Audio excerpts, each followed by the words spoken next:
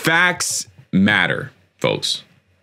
Last night's presidential debate was hard to watch at times, largely because there was no fact-checking present.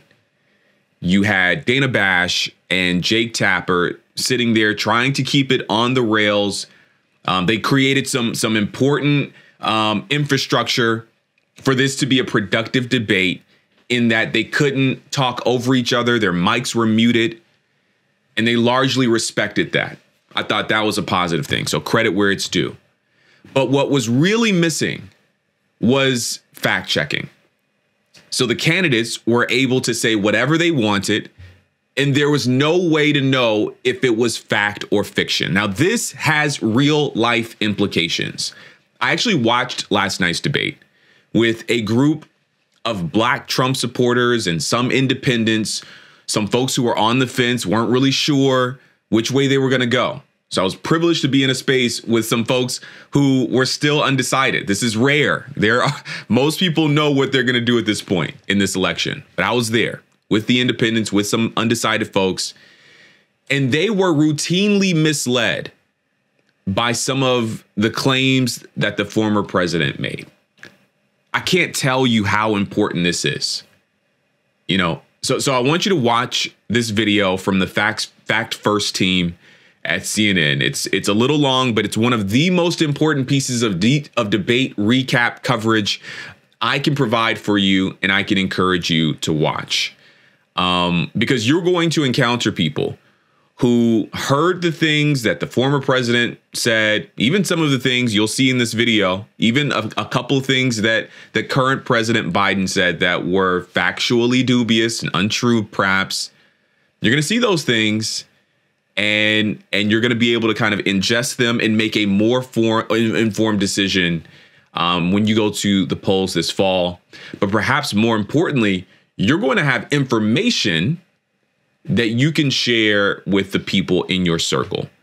Former President Trump's untruths will no doubt be regurgitated in everyday conversation that you have. So being tapped in on the actual truth, what actually happened, is going to be very important for you this summer, so that you can have informed conversations with those around you. Now, I have to give a little bit of a preface. A number of people are saying that this is coming way too late, that it should have happened during the debate. But the second best time to watch this is right now. So let's watch. The Trump list, it is way, way longer. So deep breath.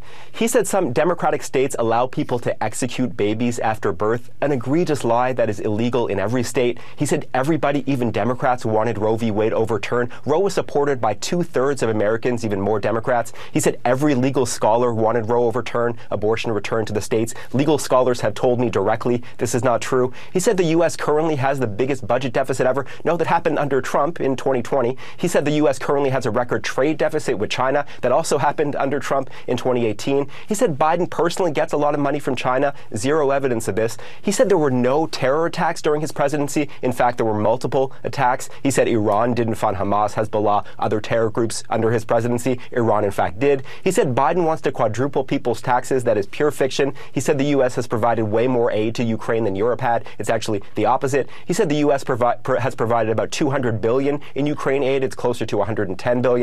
He said 18 or 19 million people have crossed the border under Biden. That is millions too high. He said many of these migrants are from prisons or mental institutions. His own campaign cannot corroborate this. He said Biden has only created jobs for illegal immigrants. Total nonsense. He said Nancy Pelosi turned down his offer of 10,000 National Guard troops on January 6th. There's no evidence she even got such an offer. It was the president, not Pelosi, who had the power to deploy the D.C. Guard. He said Pelosi now acknowledges she turned down the troops. No, her office tells me this claim is still a lie. He said he deployed the National Guard to Minneapolis in 2020. Actually, that was the Democratic governor. He spoke of, quote, ridiculous fraud in the 2020 election. Zero evidence of any widespread fraud. He said NATO was going out of business before he took office. Completely, clearly absurd. He said the U.S. was paying 100% of NATO before he came along. The U.S. made up about 71% of NATO defense spending, not 100. He said he, not Biden, is the one who lowered insulin prices in Medicare. He did it for some seniors, but Biden did it for far more. He said Biden indicted him. Again, no evidence Biden has had a personal role in any of these 4 prosecutions. He said Europe takes no U.S. cars, just not true. He spoke of food prices quadrupling under Biden. That's a wild exaggeration, though they are up.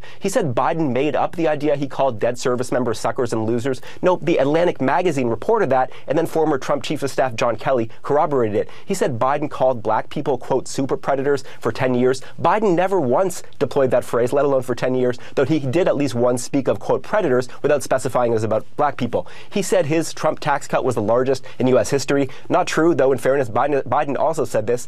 Trump said China and others stopped buying from Iran under him. China never stopped. He revived his pet lie, I don't know how many times I've done it, that he signed the Veterans Choice Program into law. Barack Obama did that in 2014. Trump signed an expanded version in 2018. And finally, Trump said Biden got rid of that Veterans Program. Biden has not done that.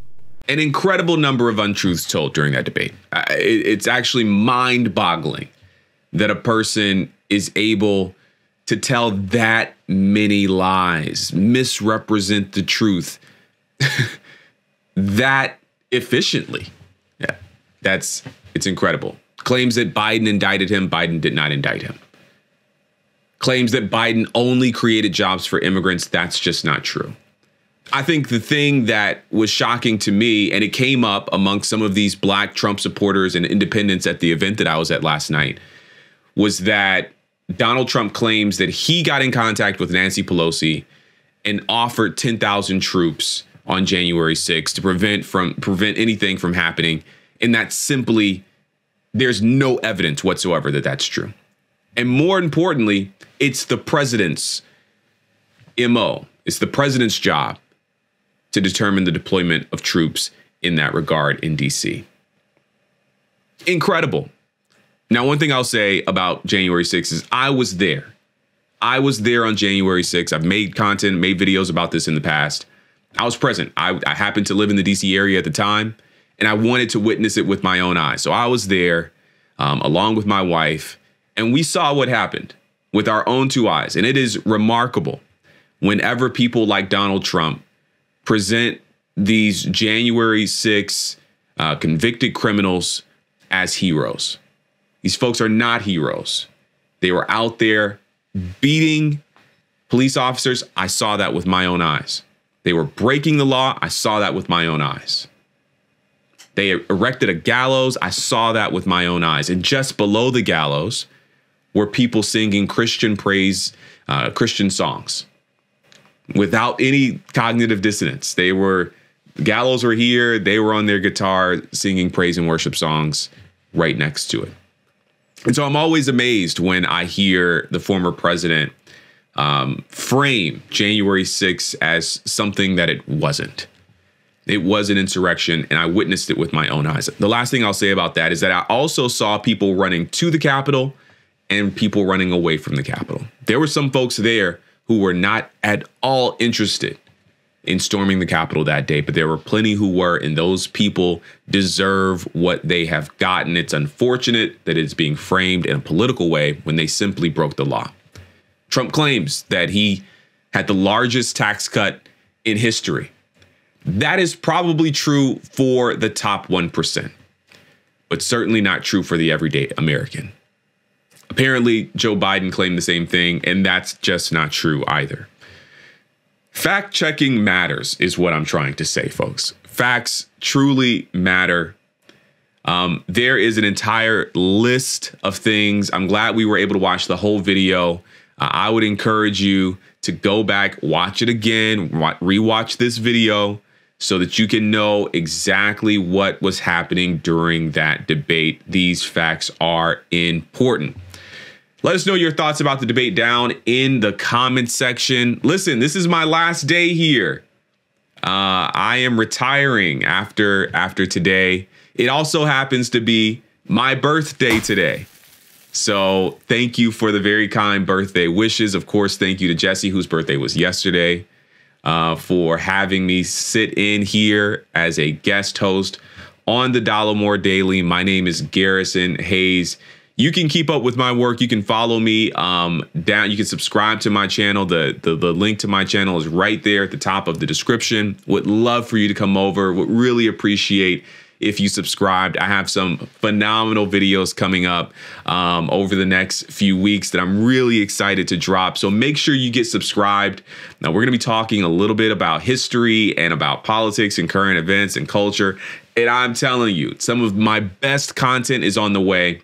And so I'd really appreciate if you would subscribe to my channel. You can also follow me on social media. Those are my handles. You can follow Jesse on social media. These are his handles. There are other ways to support Jesse's channel, including subscribing and other things down in the description box as well. Listen, it has been an honor to spend time with this community this week. You all are amazing. You've been so kind. I just want to take a few moments to say thank you.